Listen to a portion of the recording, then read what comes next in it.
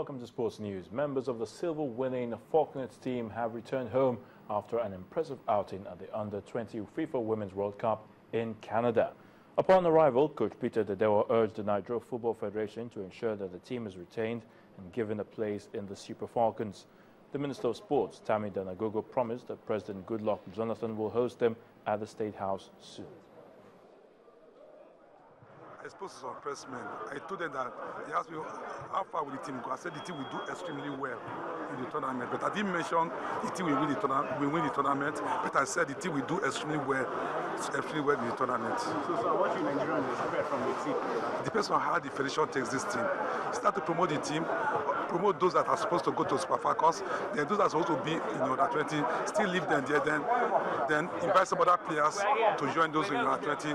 They'll start we begin preparation in earnest. Well, I never thought of it, but before the competition started, when we were leaving Nigeria, I just told myself that I have to prove myself and put in all my best just to make sure I come out victorious in the competition. I think the assignment I gave myself, I did it perfectly well. I believe we will go places because we have a couple of good players, very intelligent players, and I wish if the Federation will keep the team together so that we can blend more, so that when we go to a tournament like this, we will perform better than we just did. Well, the General Assembly of the Nigeria Football Federation expected to draw a roadmap that will lead to credible elections into the NFF Executive Committee has left the nation's football family further divided.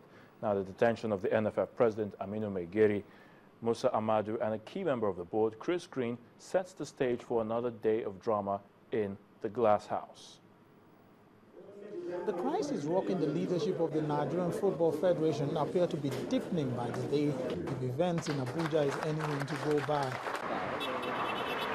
Scheduled to begin at 2 p.m., the first signs that all is not well with the proposed Congress was the report of the detention of the NFF President Aminu Megeri, the General Secretary Musa Amadu, and Barrister Chris Green by officials of the Department of State Service. No Congress will proceed without them, and indeed the soul of the business, which is the General Secretary, headed by the General Secretary.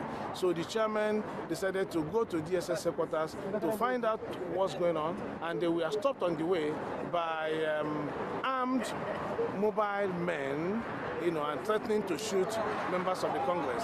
While all this was going on, there was an anxious wait at the venue of the Congress for enough delegates to arrive for the General Assembly to begin. So I will say that it is, I think, in the best interest of everybody, including you and everybody, if you come, because we will address the situation and the exact truth of the matter and ensure that the proper action takes place. After waiting for about 3 hours, the Honorable Minister of Sports arrives to declare the General Assembly open. And guess what? He came with the General Secretary of the Nigerian Football Federation, Musa Amadu, who had been in detention. Last time we met you, you were very silent on it. I was silent. Why did it take that long to release the Honorable Minister?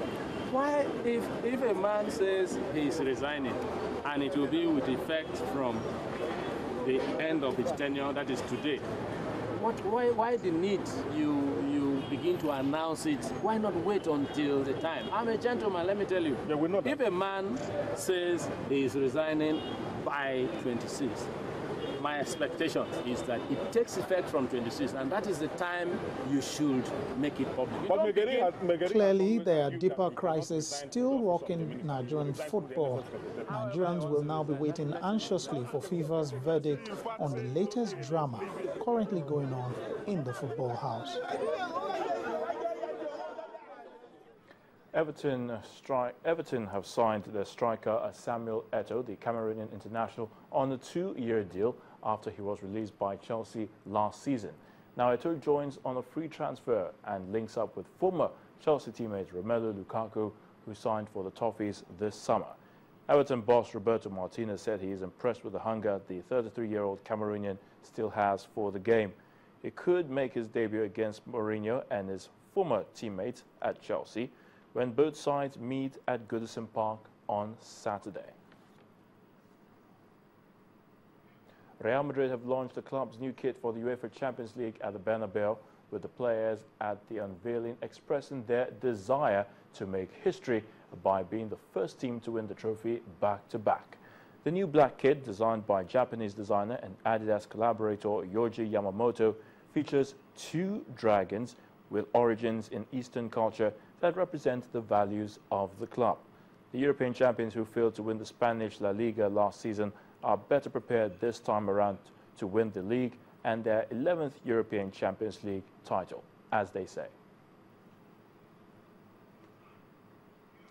And that'll be it on Sports News. The rest of the news at 10 continues in a moment.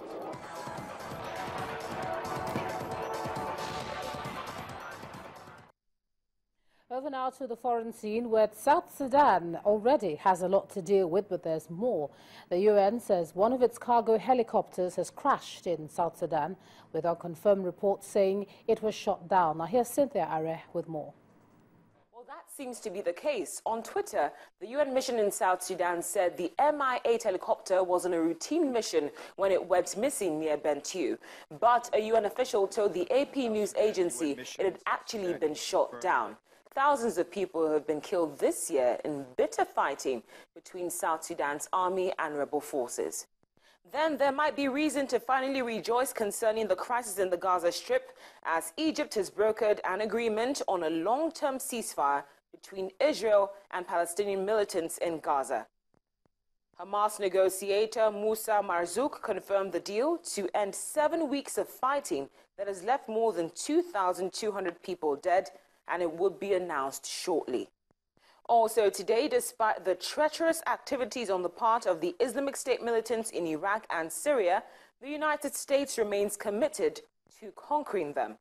The U.S. President Barack Obama has now authorized surveillance flights over Syria in order to gain intelligence on the activities of IS, and the Syrian government has given him the go-ahead. Finally, Mother Nature is doing her thing again, and this time around it's in Iceland, where Badarbunga volcano was hit by a magnitude 5.7 earthquake this morning, and it is by far the largest since tremors began in the area last week.